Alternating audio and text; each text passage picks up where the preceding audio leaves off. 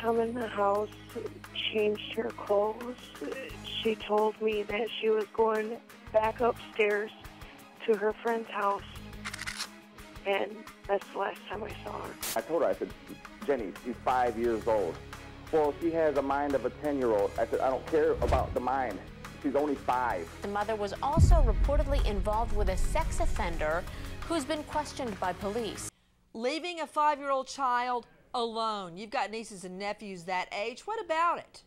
I don't know that she was under any condition like he may have been to stay away from younger children, but certainly she could be criticized, Nancy. I didn't and say even charged criticized. with, I and said charged. If I can charged finish, for child and neglect. charged with some type of neglect.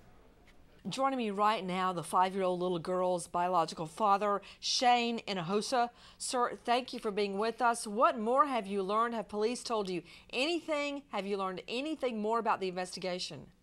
No, they're not telling me anything right at this moment.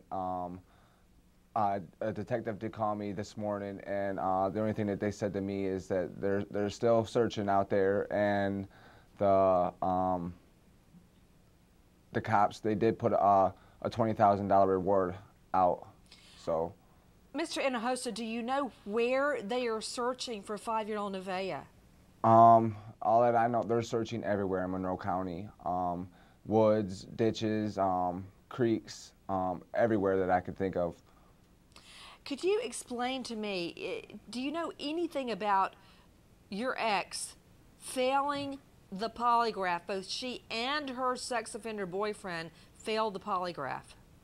Yeah, she did fail one question. The question was, are you still involved with George Kennedy? And she did fail that question. So that's the question she failed, not anything about Nevaeh? No. What was the question he failed?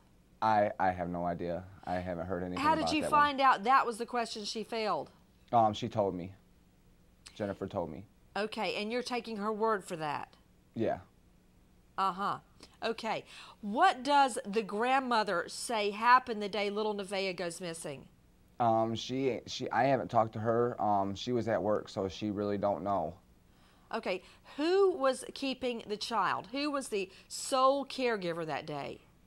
Jennifer, and she had a friend over, and they were the only two at the house at the time. A friend. Who was the friend that was over? Her name was Lisa. That's all I know.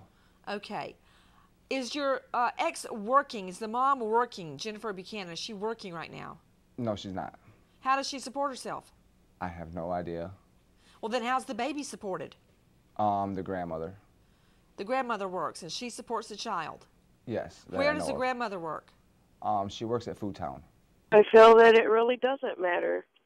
Not all offenders reoffend. No one ever knows if a person is a sex offender or not unless they are labeled. Right. Anybody could be a sex offender. He was labeled, Jennifer Buchanan, and you subjected your 5-year-old little girl to him. Back out to Matt Zarrell, isn't it true that one of the persons of interest is actually complaining and wants an apology from police? Yes, James Easter, the third person of interest, is demanding an apology. He says he was targeted by cops and that he was put in a horrible cell with no bed, no pillow. He wants an apology now.